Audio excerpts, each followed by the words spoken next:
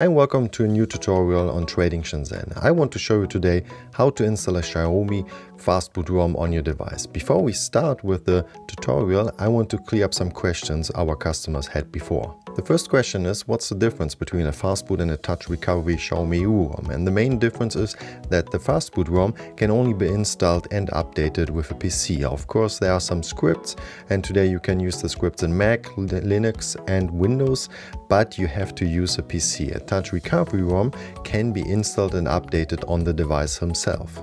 Another question is what you need to install such a firmware version. It's pretty simple and easy. You need just an unlocked device, and how to do it we have made a big tutorial which we link down in the description. And it doesn't matter if you come from a Chinese ROM or you come from a touch recovery version Xiaomi.eu Rom, you can install it on any other ROM when your device is unlocked. Also, a lot of customers ask us if there are over-the-air updates with the Fastboot version, and this is not possible because the version and the updates have to be made with a PC. Over-the-air means usually you have to make it on the device, and this is not possible. Therefore, you have to have a PC. You can do it in Linux and Mac and Windows, but you have to connect the device to the PC to make the updates. With the installation comes the question, do I lose all the data which I have on the device? And no, you don't have to, because there are usually two scripts. The first script is the first install wipe data, and this script, yes, this is usually used when you install it the first time or you make a switch from one ROM to another ROM and you wipe the whole device. Everything gets cleaned. But the usual update script keeps all the data on the device. So all your files, all your settings, all your apps are kept on the device.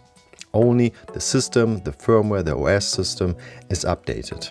And the last question is, can I switch between touch recovery and Fastboot version? And yes, this is possible, because when you use the update script, it updates only the system, not your files, not your settings, and you can update it over and over again. And when a new touch recovery version comes out, you install the touch recovery version and you update the system with these files, and the same with the Fastboot system. So you can switch between both versions when you use all the time the update script, and everything stays.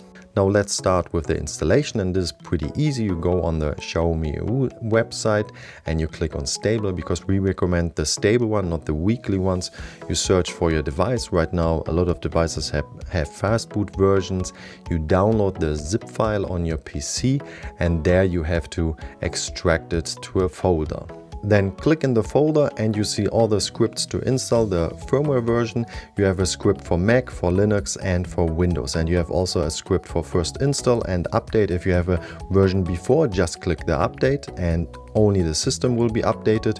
Here in this case, we have a new Xiaomi 12 and we want to install it on the first time. So we have to do it with the first install script.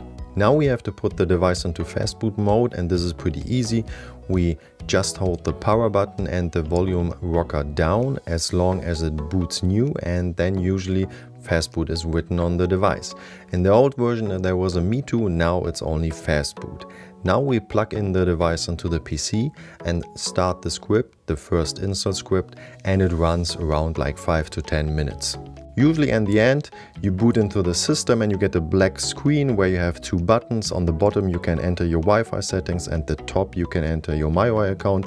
Then you can go into the normal settings menu. Here was no MyWi account on the device, so I was straight into the settings menu, and you can go through over it, and on the end you will have a new fresh installed Xiaomi.eu Fastboot ROM on the device. The same, of course, when you update it, everything will stay and you don't have to go through all the settings. All your apps, all your settings and all your files will be on the device.